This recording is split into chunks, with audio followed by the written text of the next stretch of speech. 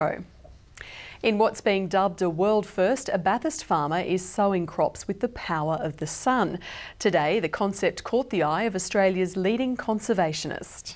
So this is probably the world first demonstration of zero-emission sowing. There we go. Yeah. With that bold statement, Michael Inwood was behind the wheel and away to a gentle hum.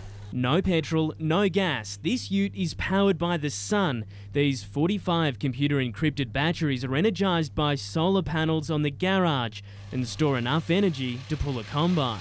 200 horsepower, 150 kilowatts. It has 500 newton metres of torque.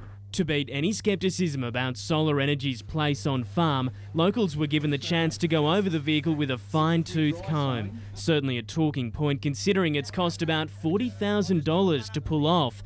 But it was thumbs up all round, including from one of Australia's leading environmentalists. It's one of those things where someone has done something that everyone talks about and thinks about, but here's a farmer near Bathurst who's actually done it.